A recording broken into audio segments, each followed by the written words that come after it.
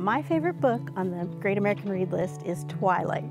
Yes, I said Twilight, not because it's a great work of fiction by any means, but because it brings back such good memories of my daughter and I reading together. We just had a great time going through the plot points and analyzing all the characters, and we had very strong opinions on who Bella should end up with. You know, I know Twilight's not a life changer, it's by no means a great work of fiction, but sometimes a book that's not the best can bring back the best memories.